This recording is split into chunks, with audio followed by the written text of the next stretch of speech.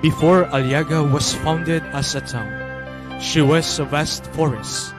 Few people inhabited the area, and it became a dump site of human skeletons. So it was named Pulong Bibit.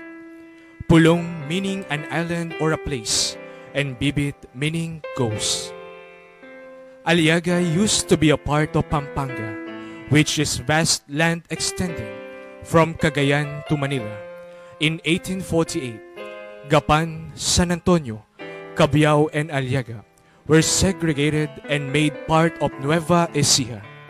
It was on the 8th of February 1849 that Aliaga was formally erected as a town.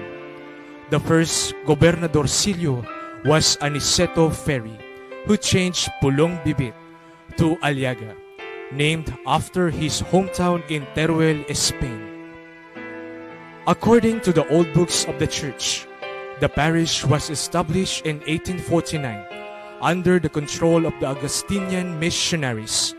Father Valentin Garcino Payag became the first priest of the parish. The town of Aliaga was placed under the guidance of Blessed Virgin Mary, named as Nuestra Señora de las Saleras.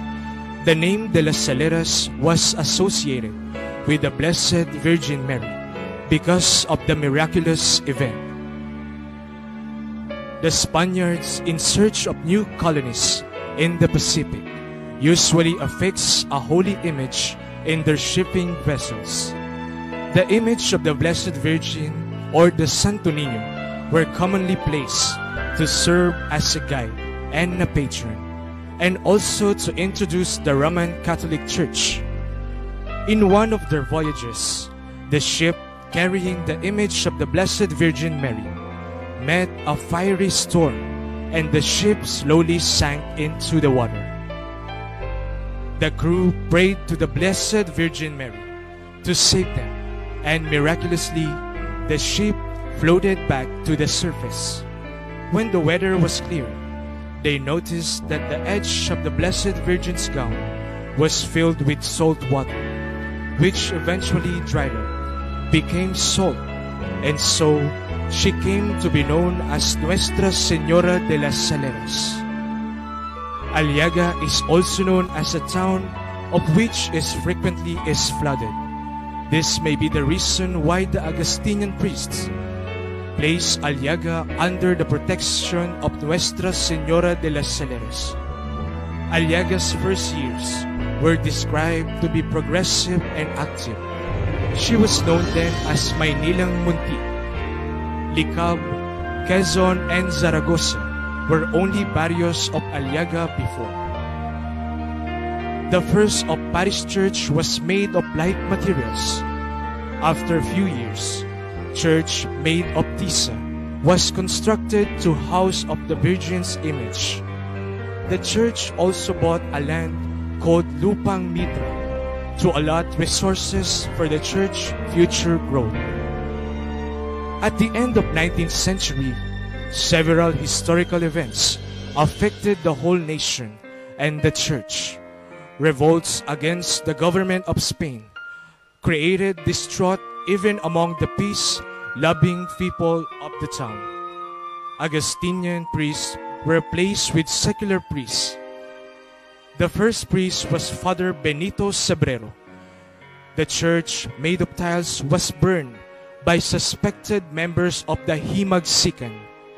Several sects, such as the Católica Independiente Nacional, Iglesia ni Cristo, and the Protestante, were founded.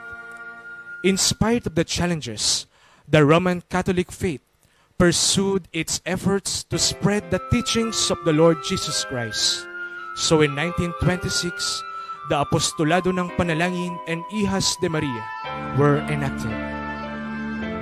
One unforgettable calamity was the Great Flood in 1936, which submerged almost 100% of the town.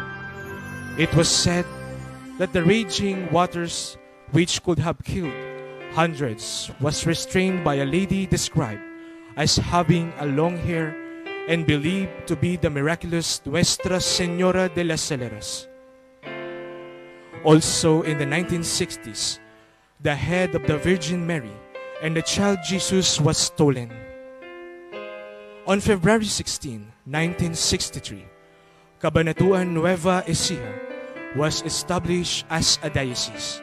It was also during this time when the Vatican Council II decreed that the Holy Mass will, its prayers and songs be translated to Filipino language from the usual Latin. On September 7, 2013, in the celebration of the Golden Jubilee of the Diocese of Cabanatuan, the parish was declared as a diocesan shrine of Nuestra Señora de las Saleras. At present, the Catholic Church is journeying towards program as a people of God through the guidance of our beloved Nuestra Señora de las Saleras.